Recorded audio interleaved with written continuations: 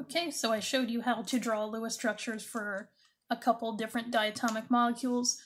It's a little bit easier because they both have the same number of valence electrons, and they're small, so there's only 2 atoms. But of course, we're interested in a more general strategy so that we can draw some things that are more complicated.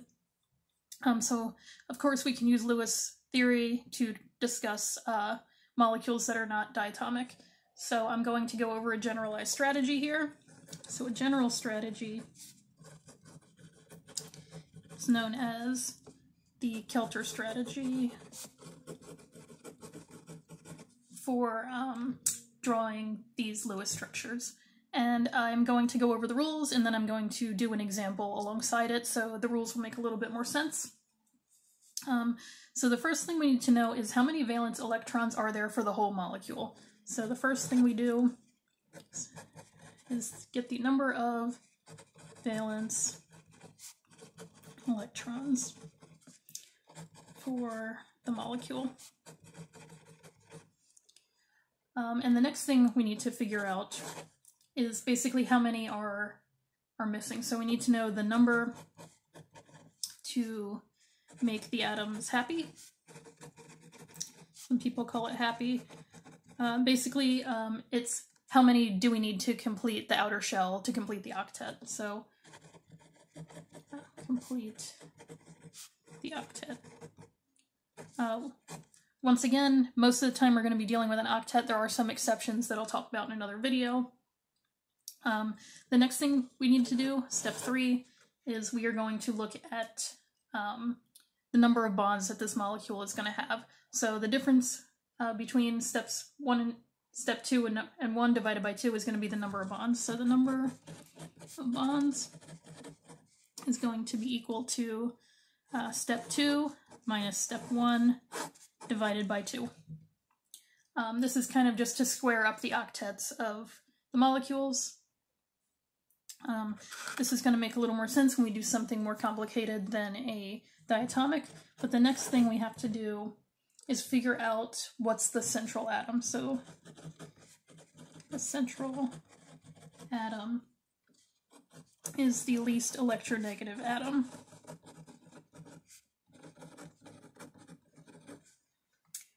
So that's going to be the one that becomes the center. All the other atoms are going to be placed around it. The next thing we have to do is draw the skeletal structure. So basically what that means is we arrange the atoms, we put the bonds attaching them around the central atom, and then finally we are going to fill up the outside atoms with the dots, or with the remaining electrons. If there's some kind of error, you'll be able to see it right away because you'll be left with something that doesn't have a completed octet. If there are leftovers, so leftover electrons go on the central atom. So that might have sounded strange, so let's do an example to make it make a little more sense. So I left as an exercise in the last video for you guys to draw the Lewis structure of N2. So let's draw the structure of N2 using this Kelter strategy. So we know nitrogen has 5 valence electrons, which means that N2 is going to have 10 valence electrons.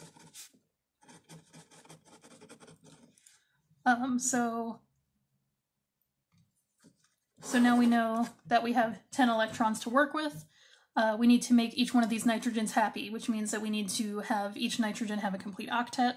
So what that means is N2 should have, in theory, 8 times 2 electrons, which is 16.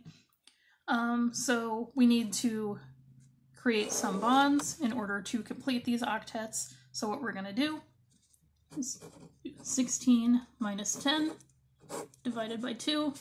That's 6 over 2. So we know we have 3. So we have a triple bond here. Okay, in step 4, because both of the atoms we're dealing with are the same and that there's only 2, we know we're dealing with something linear here, so we don't have to worry about this. But I'm going to show other examples where it does matter. But for now, there is no central atom. So let's draw the skeletal structure. Once again, we know we have 2 nitrogens and that there's going to be a triple bond between them.